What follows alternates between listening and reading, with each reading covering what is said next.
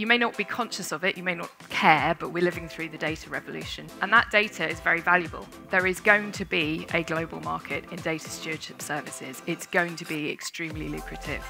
First of all, we need to test. We need to create a data trust and we need to create a data foundation in the island to understand how these things work. Data, as we know, is a massive industry on a global basis and is only getting bigger. There are questions at the moment about the security over data and how it's held. Jersey has 60 plus years as an international finance centre, experience of holding masses of wealth and property structures, etc. Data is another form of what we can administer and hold to high international standards. A data trust is a legal structure operated by a regulated trustee to hold, maintain and share rights to use data to create value through data insights. Working with our sponsors, Appleby, Caligo and IceCap, we're going to invite citizen cyclists to come forward to form a data trust. We'll be gathering the data through some C-Sense bike lights. Thanks Gordon, welcome to Life Cycle. You are the first cyclist to sign up to the Data Trust and we're here this evening to show how easy it is to get started. So here's your bike light, a little post to attach it to your bike. It's a backlight, a rear light. With the light, all you need to do is twist it in and click it. So you can press it on and off manually, or I know that you have already downloaded the C-Sense app.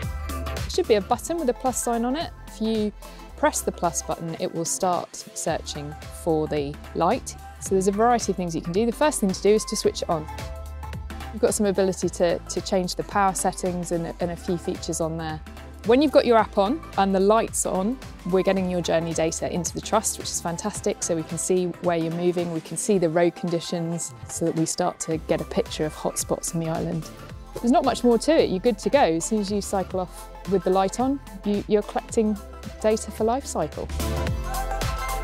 Giving people confidence of how their data is kept and stored and gathered could be a huge new opportunity for corporate service providers who are already trusted with many different assets by different people.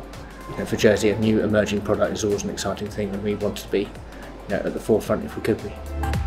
Well, I think it's going to be of huge benefit to the island because, of course, we all need more people to cycle, get out of their cars and get onto their bikes. But of course, to do that, we need to collect really good information about where people cycle most, where they don't cycle as well and why that might be, and where we need better infrastructure as well.